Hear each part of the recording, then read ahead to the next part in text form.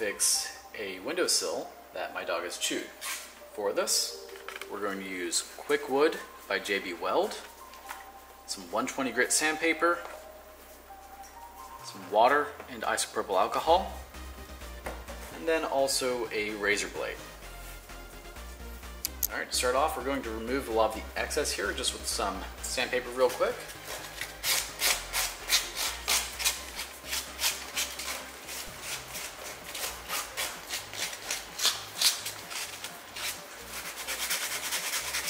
Sandbag some of the paint as well, which I just did today, but that's important.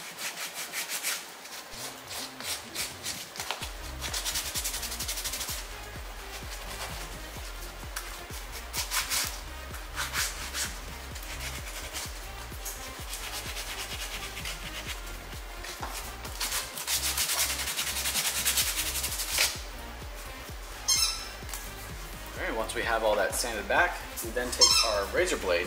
We're actually going to make a couple of just deep cuts on the top here, and that's to actually key in our putty here. So just go diagonal one way, and back the other way.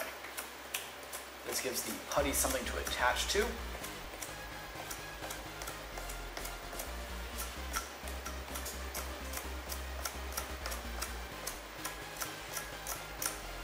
Alright, and next up we're going to mix up our putty. Alright, so this putty is a 2-part epoxy. So if we take this little cover off, you can see the white inside and then the brown. What this is the actual epoxy and then the hardener. I'm going to use about half this stick. It's probably too much, but that's okay.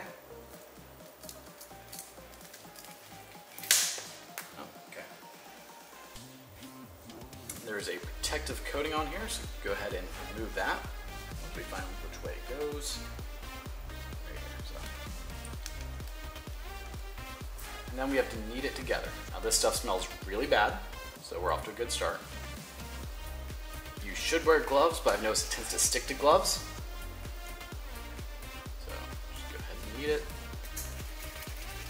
Back and forth. All smush together. You want to knead it until it's an even and consistent color.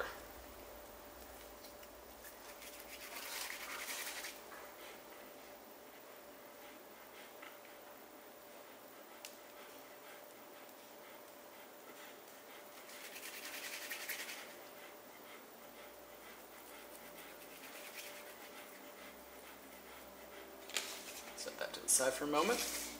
Grab our water and isopropyl alcohol. Spray. Wipe off. This just makes sure that there's nothing on it, no dust or anything.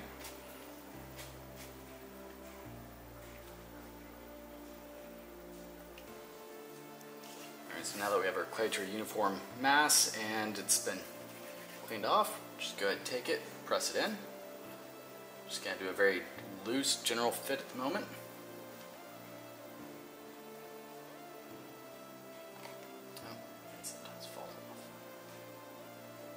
Press it in.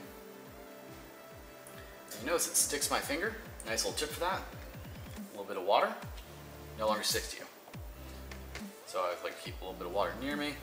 Go ahead, press it into where that needs to go. So down here. And right now we're just making a very rough shape because we're going to have to come back and sand it down and probably add some more once we're done. Alright, so now that we have the general shape outlined, kind of take a look underneath. So we know it's supposed to have this little ridge here. So we're going to go ahead and bring this up. Just use your finger, press up to create that ridge. Now, you chew down all the way to here, so I have to press this in some more.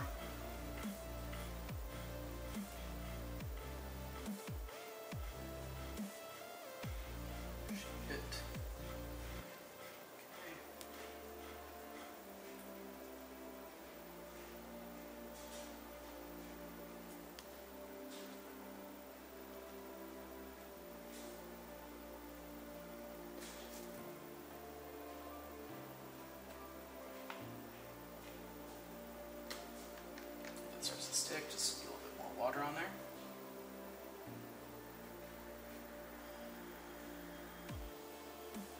also use something like a putty knife to help you get a flatter line. But I'm not too concerned initially with the first round. As I said, this is just a very general shaping. Get your hands nice and wet, and then just continue to mold and shape it until it's approximately the shape that you want.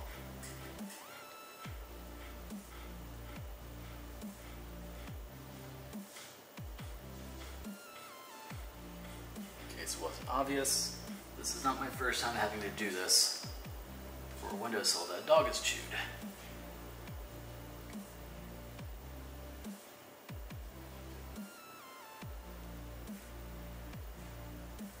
You notice right here it's starting to sag a little bit, that's okay. Just keep working with it some. Now because we've made those cuts in here with the razor blade and keyed it in, it's actually creating a nice bond with the wood. Just keep pressing it in. What you want to do is you want to press down and actually push out to try and get it as flush as possible, so that way there's not too big of a lip. So we're going to do that over to here.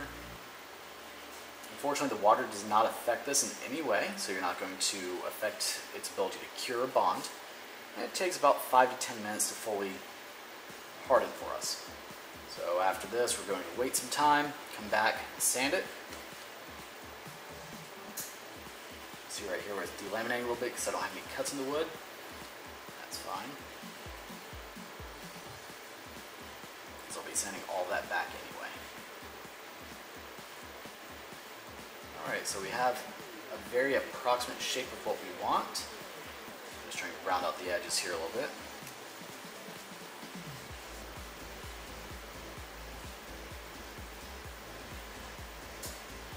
Because we had to use so much, it is sagging, but we'll just have to come back and add a little bit more putty afterward. That's all.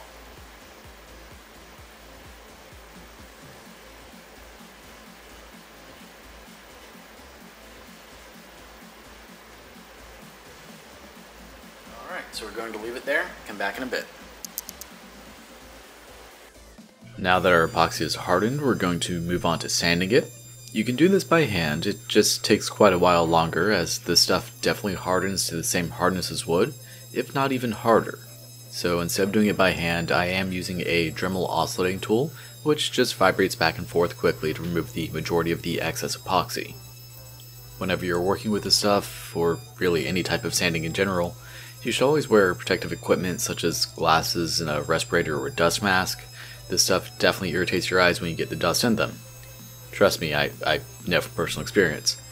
The first pass for sanding just does a very general shaping for us and lets us see the low spots and any place where we need to continue to shape the epoxy next time. I also want to apologize in advance for the audio change that's about to happen. I'd plugged the lavalier mic into the wrong slot on the camera, so the camera was picking up using its default mic, and I changed it after the sanding bit here, so the audio should be notably clearer and louder moving forward.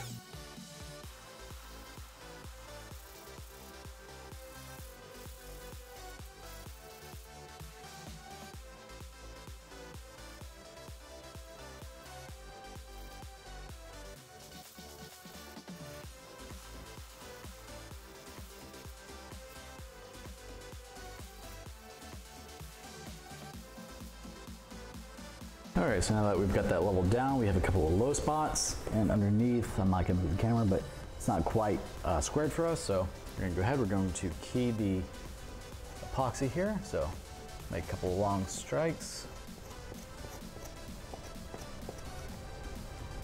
diagonally, this way it bonds well. Right here, we need a little bit more right through here, so add a couple of scratches, and then underneath.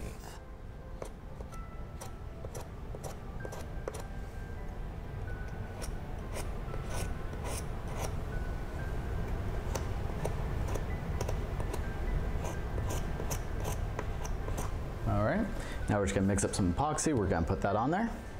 All right, so for this one, we're just going to use about maybe a quarter of what we have.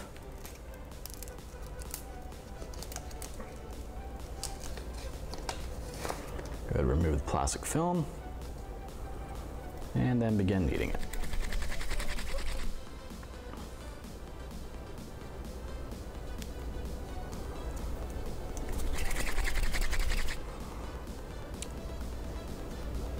And it takes, 15-20 minutes for it to set up, so you can knock this out in one day if you want. It's not too hard to do. The worst part is I just actually finished doing this earlier today, and then Izzy decided it was time to chew it again. So we're going to have to find a way to stop it from chewing.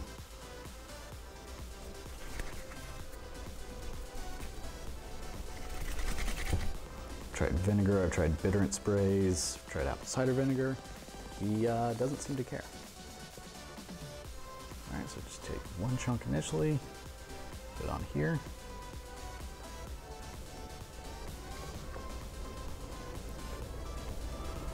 Wet the finger.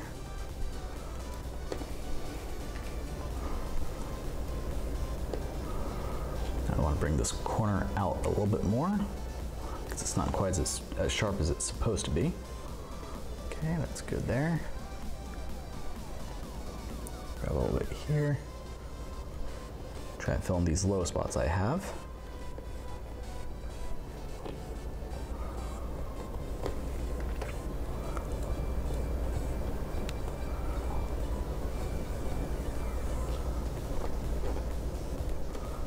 A little bit right through here. I actually lost a little bit while I was sanding, not because of anything that I did particularly, but the fresh paint that's on here gave way and it peeled off underneath, so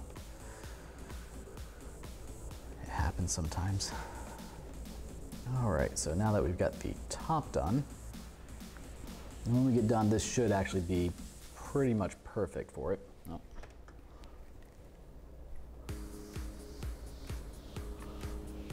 Because this is actually proud enough, so we're good there. Get this pressed in, make sure it's really nice and attached. Yeah, we're good there, okay. All right, now underneath.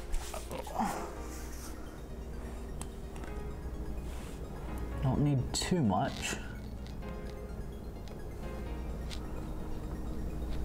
So for the most part, I'm just going to press this in and not worry too much about actually shaping it. I'll shape it when I sand it with the Dremel a little bit. All right, so get it attached.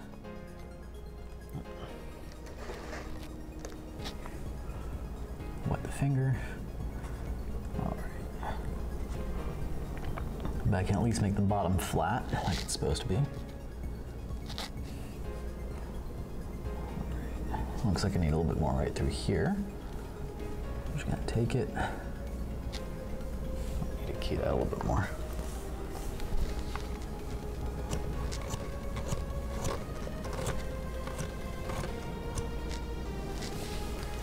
All right, and then attach this right here, press it in. Make sure the bottom is nice and flat. That way I don't make more work for myself.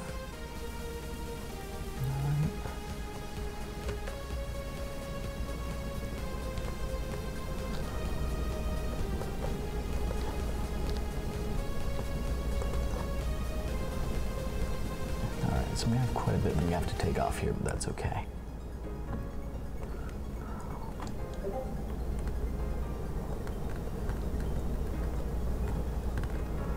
I need to add a little bit more right through here, so pull the putty after I wet the finger.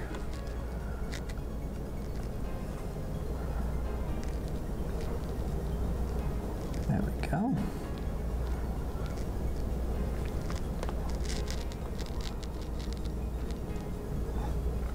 You just keep working until you have approximately the shape you want.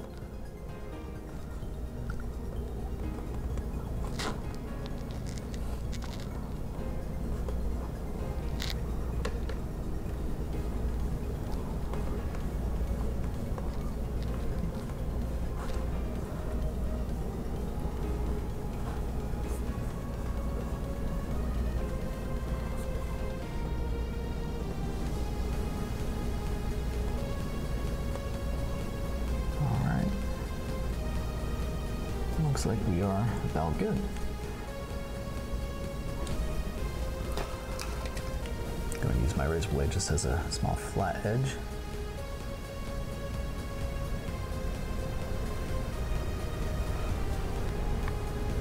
Dip the blade in water so that way it doesn't stick. And this will just make it a little bit easier when we go to sand it. Get a nice clean corner.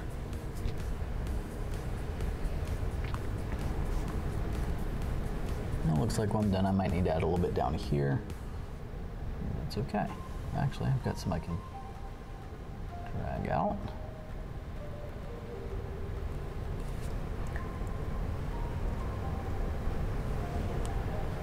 And the more work you put into cleaning up and shaping your edge, the less sanding you're going to have to do. And sanding is really the worst part. Because if you take too much off, then, well, you have to go back, add more putty. Okay, so we're good there. And then we're just gonna make sure all this is still good. Yeah, we're good there.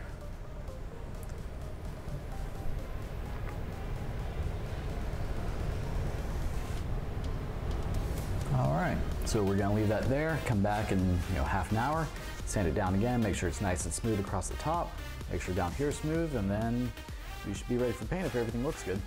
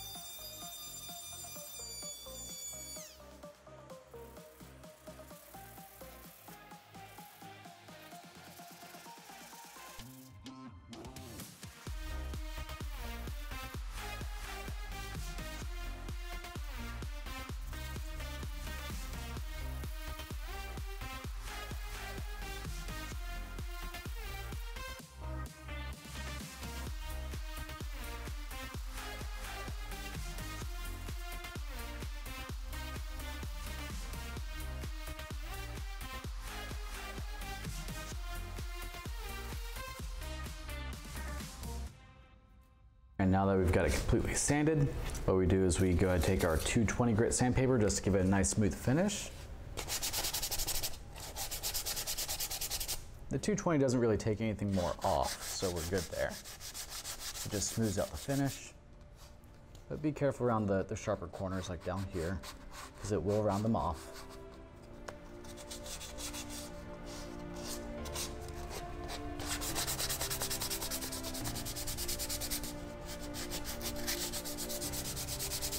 And we're just going to feather out a little bit as well, because we will have to repaint. We want to make sure that our painted here is when we go to do that. So. And then use your hand to feel. Everything feels smooth between the transition. That means you know you've got it good. So after this, all we have to do is clean it off, and then we are ready to paint. And then once we're happy with the results, which for this I am, everything is nice and smooth, go ahead and grab our isopropyl alcohol, give it a nice spray. This way we get all the dust and all the oils off. Grab a rag.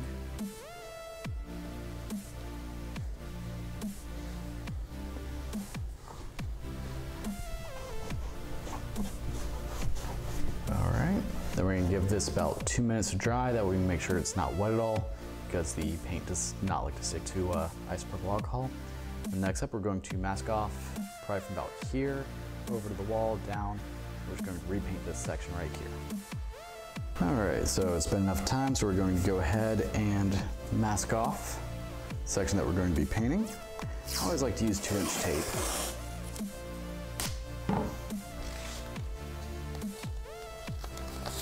This way I don't have to be super accurate with a paintbrush.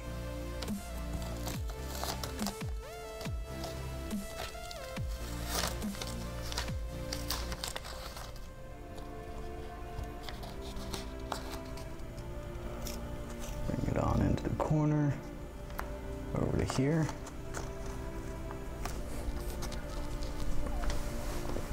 Close my window.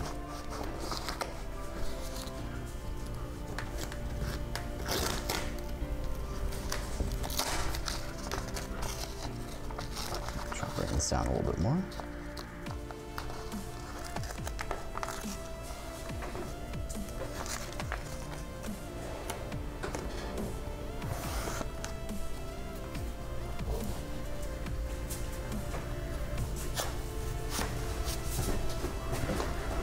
Make sure there's no dust in here.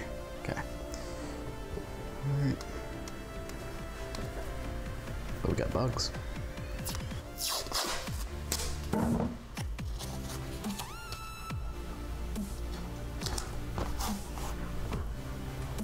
No, I'm planning to go too far down here, so I'm not gonna put a large piece of tape. And then for the little corner down here, just make sure you cut 90-degree angle. So make sure that your tape can fit in there nicely. On one side, and use the other end of that was cut to go in right here.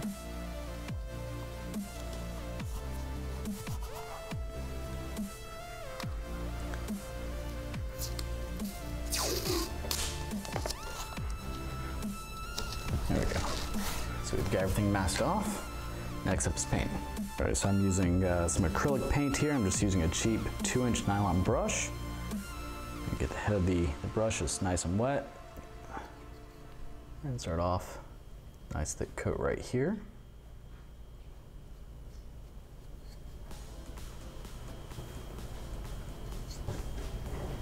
Great thing about the acrylic paint is it's rather self-leveling. So if you do put a thicker coat on, it tends to level out and not leave brush marks as readily. Meaning you don't have to have as good paint skills to be able to get a good finish. Because my painting skills with a brush are terrible. They always have been. All right, now that we've got a good coat, and this is a single coat type of paint, meaning you only need one coat to get a good finish and to cover everything, and that does seem to stand true. And then right before we tear off the tape, we want to make sure to put a nice heavy bead around here of paint. The reason for that is if the paint dries on the tape, it will pull up the tape with it. And so we always do that section last. Make sure I have everything good down here first, which I do. And I should also mention I'm using the same color paint that is already on this, so I can go over it and not have to blend anything in. All right, so we've got a decent amount of paint right there. Add a little bit more to our brush and just really get into this corner real quick. Okay, and the corner, get over here. And that's why I use 2-inch tape, because I definitely just painted a whole section of tape right there. I'm painting left-handed, which is not my specialty. All right, you always want to try and brush in one direction. You start going back and forth, it's going to pick up and leave some paint around, or leave some of the paint off of it, or take some paint away.